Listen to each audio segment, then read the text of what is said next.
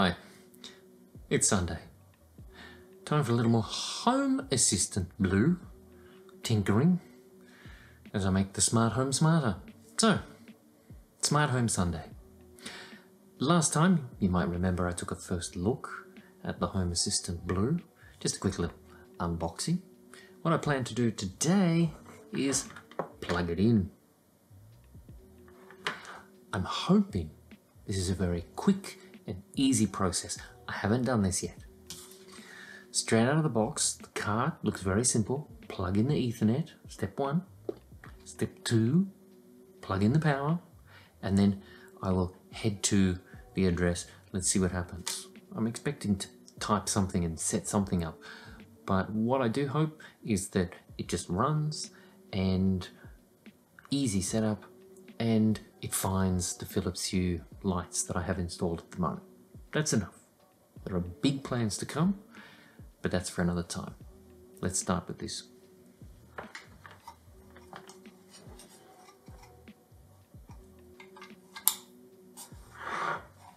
Step 1 is done.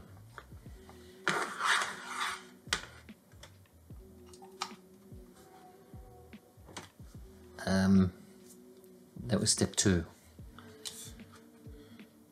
I've only got one more step to go. Let's jump onto the computer. I'm expecting to see it on my router admin page. It should be given an IP address. At least this will give me a little bit of a clue that something's working. And then I'll try and hit it in a browser and, well, let's have a look. There it is. Let's take a look. Let's keep it with that IP address. Why not? 64 looks good. Okay, now let's try and hit that IP address on port 8123.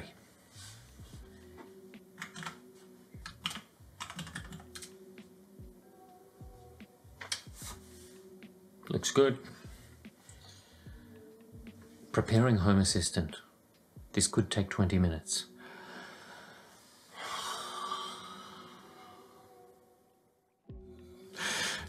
No, it didn't take 20 minutes. It was maybe 3-4 minutes.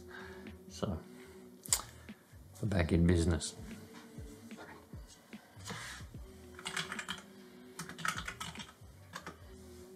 Password. Shh, don't look. Right, now I'm going to put in my location. Again, no looking. Okay, with that done, it seems the little Home Assistant Blue has found something. In particular, the Philips Hue system.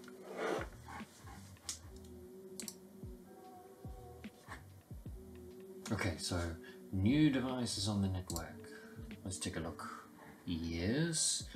Let's see. Oh, we could bring the weather in already. Some details for the router. But let's now configure. Pick the Hue bridge I want. That's the one. I'll just go press a button.